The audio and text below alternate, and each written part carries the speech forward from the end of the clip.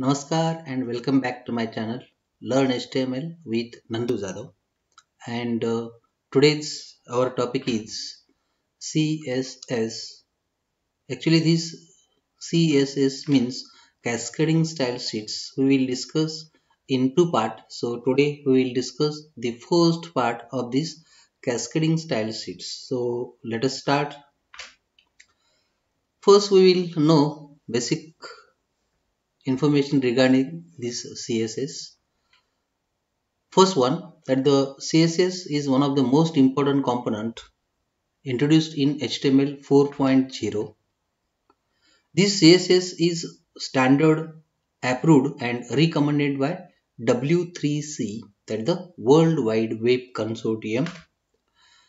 This CSS were essentially used to give more control to the developer, to styling the web documents, to styling the page layout as well. Using this CSS, we can apply formatting effects to the multiple contents or multiple web pages at a glance, which automatically saves the lot of works and time also. This CSS allows you to control the look and feel of several web pages by changing a single source. This CSS is mainly introduced to apply more formatting effects to the web contents, because in HTML 4.0 as well as when this HTML before the launching of the HTML 5.0, there are so many limitations in HTML 4.0. For example, to apply the font size effect, when you want to apply the font size, when you want to display the fonts or our text in large size, there is a limitation that we can only increase the font size maximum up to 7 points. But here, by using the CSS, we can increase the font size as we decide, as we like. So such like there are so many limitations regarding the formatting effect to the text. To remove that all limitations regarding the formatting effect, this CSS is introduced. Okay, so we'll start the CSS. First we will see the syntax of this CSS. This is syntax of the CSS is mainly divided into two parts. First one, that is the selector, and the second one, that is the declaration block. If we see with the example here, see the example, see the syntax, that the P, and within the curly brackets there are something text. In this above example, this P is a selector. Selectors, there are multiple type of selector. We will discuss the selectors, all selectors available in CSS in our next video. But here the P is a selector, remember. And the contents which are placed within the curly brackets, these all curly with curly brackets, we will see the declaration block. Within this declaration block, color and font size, these are all the properties used to the selector P. Okay, and the magenta as well as this 20 are the respective values of the color and font size property. Okay, here also remember that the colon, this colon is used as a equal to symbol, whereas this semicolon is used as a separate or as a separator of the multiple properties. When you want to add another property, at that time you need to give semicolon here and need to use another property within the curly bracket. Okay, so this is the syntax for the CSS. Next one, we will see the types of CSS. Actually, there are three types of the CSS. The first one is inline CSS, second one is internal CSS, and third one is the external CSS. We will discuss one by one sequentially all these types of the CSS with example. So we will see the first one, that is the inline CSS. Actually, this inline CSS is mainly used to apply style to the single line, to the single statement, to the single element. Especially this inline CSS is used when the contents, if the contents of the whole web page is unique. To apply these styles to that unique statement, actually this inline CSS method is used. That means this is used to apply only a single time, not a multiple time. While applying this inline CSS method, HTML provides style keyword as an attribute of any HTML tag.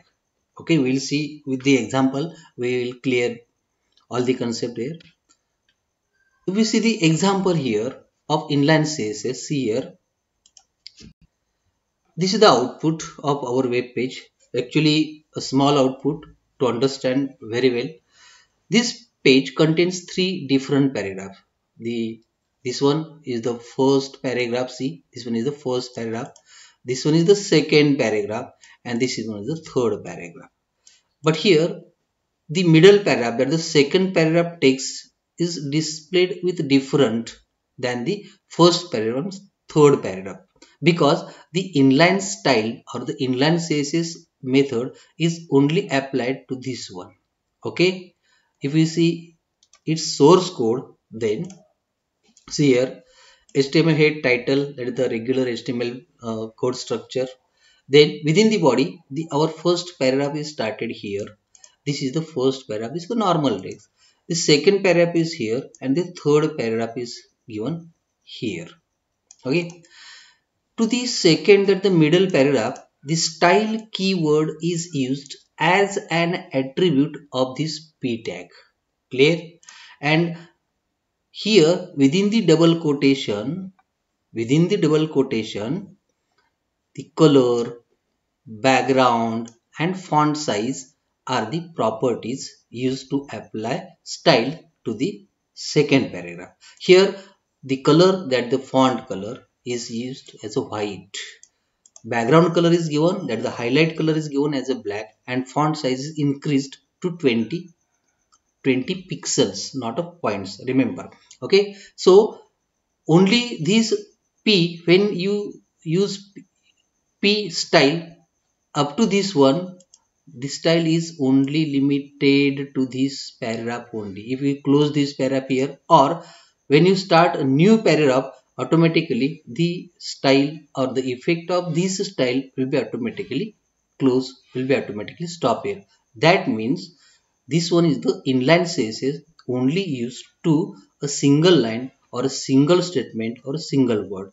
Here by using this p tag or using this p tag, there is no any effect of the color white, background color black and font size 20 will be displayed. So this one is the inline CSS used to apply style to unique text, unique content, unique statement of our web page. There is no any repetitions of this style. Okay, so this one is the inline CSS. Now we will see the next one. Next one is the internal CSS. We can say embedded style sheet also. This method is used to apply CSS on a single web page or a single document. If we compare this internal CSS to the inline CSS, in inline CSS we can apply that style to the single statement or a single line. But here in the internal CSS method, we can apply that style to the multiple statement, to the multiple contents or phrases of a single web page only. Remember, while creating this internal CSS, we can also apply this style to whole web page at a glance also. Remember, here to apply this internal CSS, HTML provides style tag. In inline CSS, this style tag is used as a keyword, as an attribute of any HTML tag. But here in internal CSS, HTML provide separate style tag, and this style tag is placed within the head section of the HTML document. Okay, if we see the example, we will see two example here. In the first example, we will see internal CSS. See here, this is a single line, single paragraph, and this is an example of internal CSS. Here internal CSS, or that is the separate word, as like this is an example of style, and embedded is another word. That means the same style is applied at the multiple position, at the multiple location, at the multiple words. Okay, if we see the source code here, see here as like this one, HTML head title, and within the title there is a style tag. This style tag is paired tag and its closing is compulsory, and within the opening and closing style tag all your declaration statements of the internal or embedded style sheet is placed here. Here the B is a selector. Already we discussed the syntax of CSS is like same like this one, that the B is a selector. Okay, and within the curly bracket, the opening and curly bracket, all the properties which we want to use to apply style are placed here. There is no any limitation that we can use two properties, single properties. You can use multiple but valid properties within the opening and curly brackets. Remember here, to the B selector, B is a tag, remember B is a tag, and to this tag, to this selector, background, first one, that the background means background color, color means font color, and font size, these three properties are used.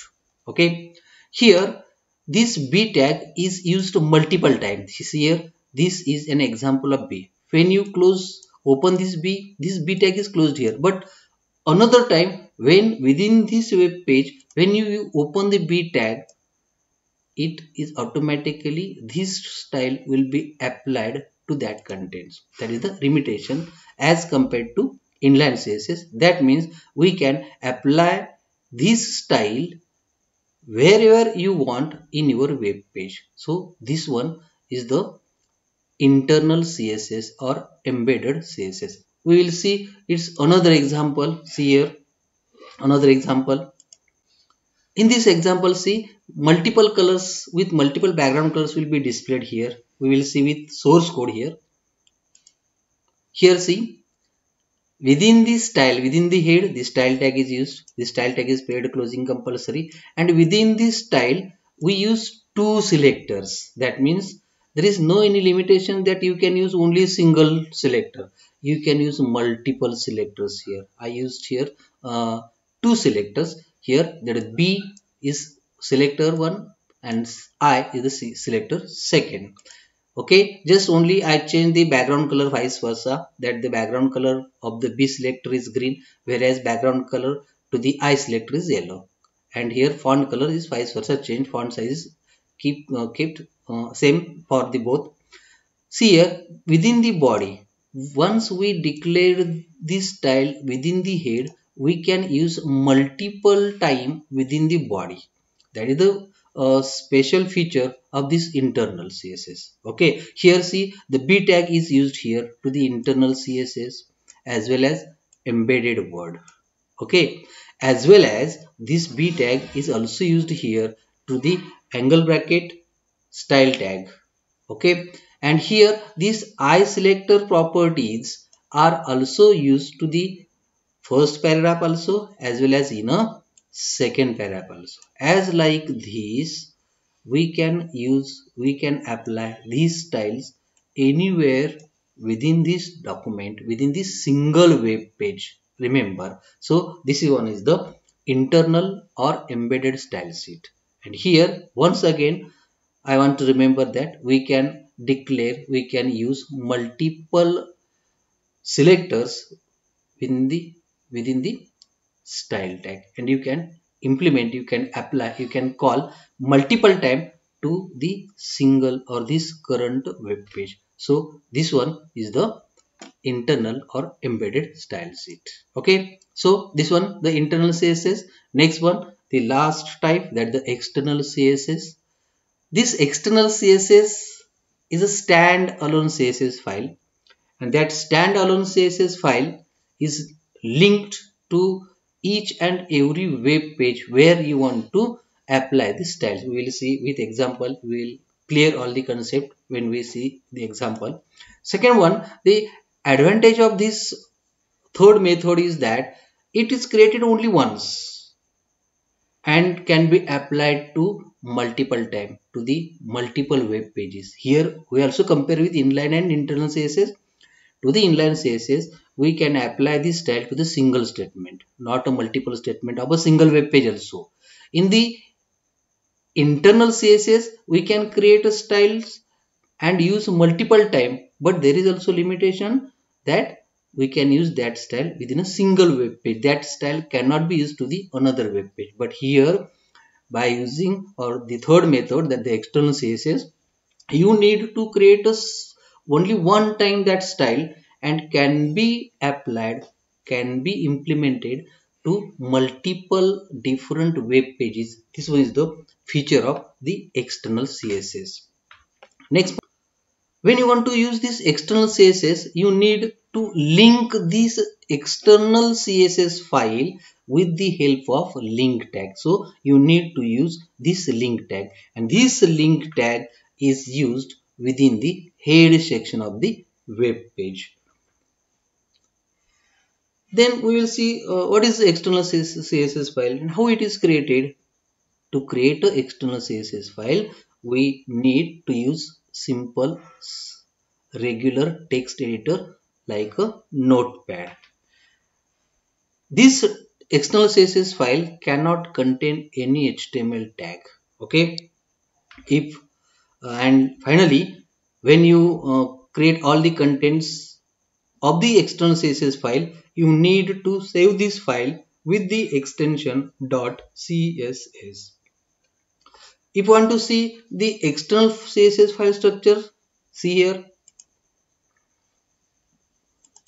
simple notepad application, and from the first line to last line there is no any HTML tag. But here multiple selectors are used. So here P, B, I, U, as well as dot Nandu, #Jadhav. These all are the selectors. You know, P, B, I, U. These four are the HTML tag. Then dot Nandu. What is this dot Nandu? What is this #Jadhav? These all are the selectors, and all these selectors, especially dot and #start selectors, we will discuss in details in our next video. So, but see here, in the notepad program, we create external CSS file. The file name here is one. Remember the one file name. Clear? If you see the example here of this external CSS file, see here, first example, to display the different web page effects by using this external CSS file. First, I divide our single browser window into first, second, third and fourth section. That means we divide this our browser window into 4 different sections, and in 4 different sections 4 different web pages are displayed. See here the first frame, that is the first page. These are the frames. We will discuss frames, that the regular frames and floating frames, in our next videos. That the frames in HTML we will discuss in details. But here remember only that is this one is the first page code, this is the second page code, this is the third page code, and this is the fourth page code. First, second, third and fourth, and all these pages are different. Okay, clear? Suppose here this is the top page content. The content of first page is top page, left page, right page, bottom page, and some information is given here in the foreground. But if we observe the font structure, font style for each content is different. Here top page is in different font, left page in different font. You know that the Algerian font. Here right page there is a different style is also displayed. For the bottom page as well as here class and ID selector, there is a different something new. Okay, how it is possible? So it is possible by using this external CSS. One by one sequentially we will check the contents of all these web page with its or their source. So first one, the source of this top frame we will see here. See here, simple code, head, HTML head, title, and within the head there is link tag is used. Okay, this link tag we will discuss in our next slide, in in this video. But just here see link. First attribute is used rel is called as a relationship. We will discuss then. Then see here important one, that is the href or href, hypertext reference, and hypertext reference is one.css, that is the this file 1.css is linked here, and to link this external css file we need to use this link tag. First just remember, okay, and the type attribute later we will discuss. Okay, just here the external css file is linked, and from that external css file any selectors or any style that you defined there can be called here. Here only a single style is called here. This is a top page contains. So if we want to see the one.css, see here one.css, or here we will see one.css is our file one.css. One.css, there is a b selector is the b tag used. For the b selector there is a font family magneto and font size is 30. So this top page is displayed with magneto font. Same process for the left page we will see frame source. See here link tag is same, only here instead of b selector I selector is used, and I selectors, see here where is I selectors, here is I selector, and its font weight is bolder, font family is Algerian, and font size is 20. So these are the different properties are used to the different selectors. This color, background, font family, font size, or font weight, text decoration, letter spacing, border, these all are the properties. We will discuss all important properties at the end of this video. So don't take any doubt, just read, try to understand how properties are used. Each and every important properties we will discuss in the end of that video. So remember, this one is the second page. For the third page, we will see once again. For the third page, here that the right page, we will see this source. Here U selector is used, and for the U selector here, remember text decoration is overline. If you see here, text decoration is overline, the line is over. Okay, second thing, third one, the style.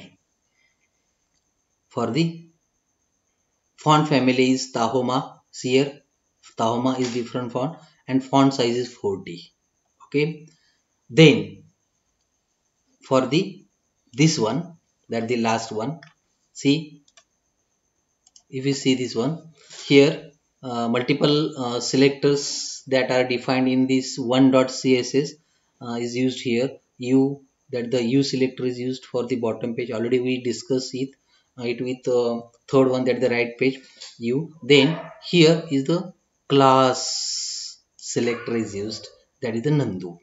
See here, that the class selector Nandu. There is a letter spacing 20. If we see this letter spacing here, there is a letter spacing, and this letter spacing is used, if we see here, letter spacing is used to class and id selectors. So the output is like this one, letter spacing. Here also there is a text with a border, and this text with a border is displayed due to this selector Jadhav, that the border equal to double. See here there is a double border, the border color is blue, the border color is displayed with blue. Font family is MV Boli, this one is the font face, and font size is 20. So here once we define a style, we can use single, double, or any multiple styles in a different web page, and to apply these styles to the different web pages we need to just link that CSS file, that means this one.css file, to each and every web page where you want to apply this style. So this one is the external CSS. Okay, this one is the external CSS. So link tag links the external CSS file to the web page. You know, we'll already practically we'll check it. If you see the syntax here, syntax is link. One by one sequentially see here the attributes of this link. First one, that the relationship specifies the relationship between the current document and the linked document, and the relationship here is as in format of style sheet. So the value for this relationship attribute or property is a style sheet. The second one attribute is href or href, and its value is url or css file, url of css file. Okay, it specifies the location of linked document, and here we already discussed that href equal to 1.css is given, that is the value of that external file is displayed here or given here. And third one, that is the type of linked file. It specifies the media type of the linked document. That means which kind of document you need to link here should be mentioned here by using this type property or attribute of this link tag. Okay, so this one is the link tag which is used to link the external css file to any web page. Okay, that's the link tag. Now we will see the major css properties that are used, and that properties are categorically we will discuss here. For the first one, that the text properties, that properties are mainly in maximum time used to apply effect to the text. So see here the property description and their values. Okay, so first one is the color. Already we use color, that is the font color. It set the or change the color of the text, and the values given using RGB, red, green, blue, or hexadecimal color, or keyword means any you can do write direct color name. Line height, it sets the distance between the lines, that the line spacing can be controlled by using this line height. The value is given in by default value is normal, and you can give by a number or specify the contents by using this length in percent or pixel. Letter spacing is also already we used. It increase or decrease the space between characters.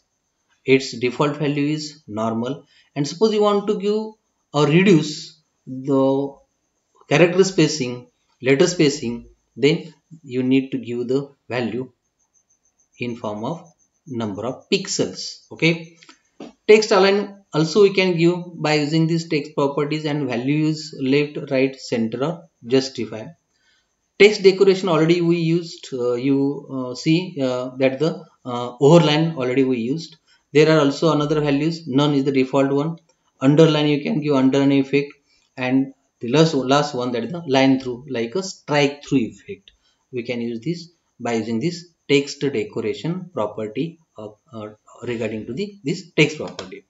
Text indent, that the you can control the indentation of the first line, that the first line of the paragraph by using this text indent, and the value is given using length percentage. Length is given in number of pixels. And the last property, the text property, is the text transform. It controls the letters in an element. Its default value is none. You can display the contents in a capitalize means just initial cap. Uppercase, whole text we will display in uppercase letters, whole text we will display in lowercase letter by giving this value to the text transform equal to lowercase. So these are the important text properties that are maximum used while using the CSS. The next one, we'll see the font properties. There are so many font properties, but important maximum time used font properties are, see here, font properties, font style, font variant, font weight, font size, font family, etc. These all are the font properties, that is font style, etc. From that, the major one, important one, maximum used one, that is the font family already used. This font family means font face. Font face equal to Arial, font face equal to Algerian, like that. While creating CSS, you need to use font family instead of font face. Okay, but remember, font hyphen family is the property name. The value Arial black, you can give any value. Font size, when you use just normal HTML font tag, then font space size equal to the value is given up to or within the 1 to 7. That 1 to 7 size for that font tag is measured using points unit, but here the font size is given in extra small, small, medium, large, extra large, smaller, larger, especially length. Normally the value is given or effective in all web browser, that is the length in number of pixels. So remember, the font size always give in a length in a number of pixels. Okay, then font style, there are two values mainly. The normal is the default one, and you can make the text italic like I tag by using this font style equal to italic. Font variant is another property of the font. Especially this is used to apply the small caps effect. Suppose you want to display contents in a small caps. At that time, you need to use font hyphen variant equal to means, remember, always remember that the colon is given and value is given as a small caps. Okay, so normal is the default one, and another one, that the font weight. And font weight means bold, bolder, these are the values. Normal is the default one. Bold, you can give the bold, you can extra bold, double extra bolder, that is the bolder, light, lighter, and value you can also give to 100, 200, up to 900. Okay, that means you can make your text bold or extra bold, that is the bolder, or light, that by using this lighter, by using this font weight property.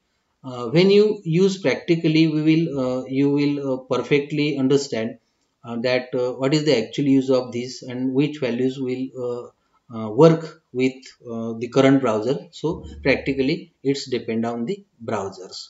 Another one, that is the background properties.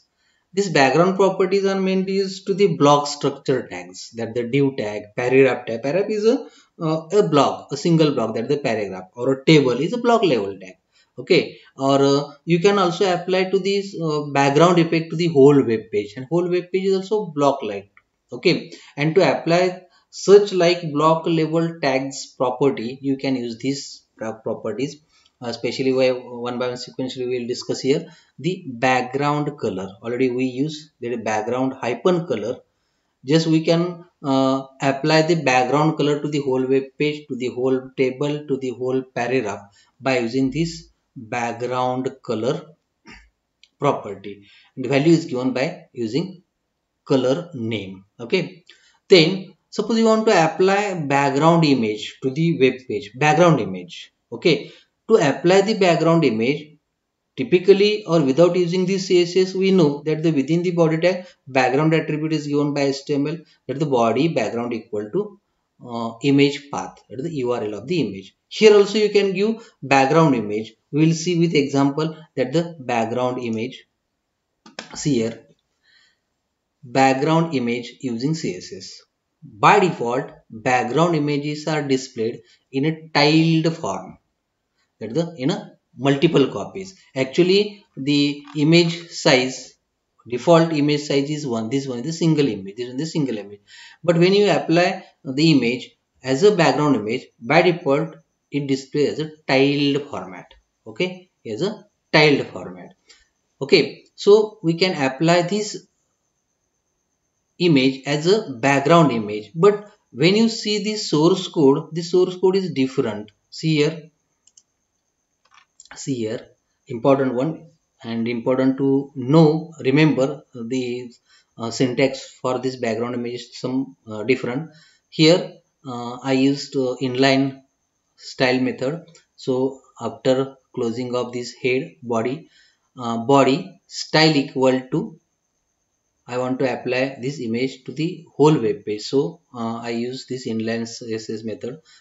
So body style equal to within the double quotation background hyphen image equal to, this one is the syntax, URL and image name which you want to apply as a background image. This is the syntax of the background image URL. Background image will be displayed here like this one as a tiled format. See here as a tiled format. See, clear? So this one is the background image you can apply. Then suppose you want to apply the to change the background position of your image, and you want to display the background image as a single background image. Okay, to apply the image but a single image, not a repeat, not a in a tiled format. So you need to use this property, that is background repeat. We will see first this, the background repeat.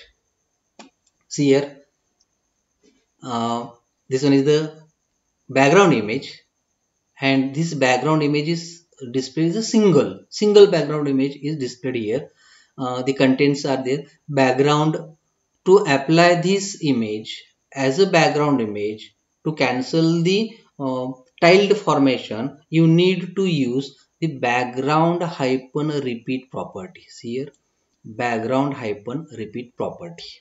Okay, and to cancel the repetition, you need to use the value of this background hyphen repeat to no repeat. So value for this is no repeat. That means no repetition will occur. The image will be displayed as a single image as a background image due to this one. We will see its source code first. See here, body style equal to background image. You need to apply background image first to cancel the repetitions, then you need to use the background repeat, that the background hyphen repeat equal to no hyphen repeat. Due to this no hyphen repeat, repetitions will automatically cancel and a single background image will be displayed as per our given position. You can also change the position of the image, background image. We will see later in the next point here. So this one is the background repeat. Clear? Okay, then there are another values to the background hyphen repeat. Another value is background repeat equal to repeat hyphen x. Another value. Another one, that is the repeat hyphen y. Another value for this one, the repeat hyphen xy. What is the actually output? Repeat hyphen x repeat the background image at the x-axis, that the horizontal axis, the x-axis to the x-axis. Okay, you will see second one, repeat y. This is only applied to the vertically as a y-axis. Okay, we'll see the repeat x here. See here, the image is repeated to the x-axis only. Okay, due to the background hyphen repeat equal to repeat hyphen x. If you apply the repeat y, then instead of that horizontal line, the background image will be appeared vertically at the y-axis only, at a single image will be displayed here at a single column. Clear? And when you use repeat hyphen xy, that means that the default one is displayed x-axis as well as y-axis, that means repeat. Clear? So this one is the background repeat property of the CSS. Then we'll check the background position. Background position, see here, background position. Here the default location or position of the background image when we cancel the tile formation is at the top left corner.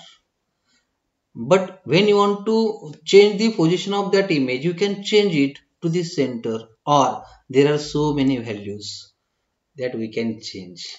See here, the values for the background position is left space top, left space center, left space bottom, right space top, up to center. Center means center, only center you can write, and center bottom. Automatically the image will be displayed as per the given position. Here the value is given. See here, background hyphen image equal to URL image, background repeat equal to no repeat is also must when you want to set the position. So while setting the background position property, you need to set the background repeat to no repeat, as well you need to apply background image also. Okay, so background hyphen position equal to center. There is no need to use center. If you give center, there is no any problem. Then automatically the image will be displayed at the center. Okay, then body style equal to just only background hyphen position equal to center, and these are the values which will be displayed here. These are the values, important values, that you can position your background image anywhere. Okay, clear? This one is the background position property.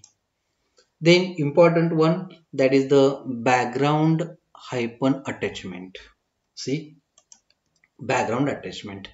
Here there is no any image will be displayed here, because already there is image as a background image, no repeat. That means there is single background image is displayed.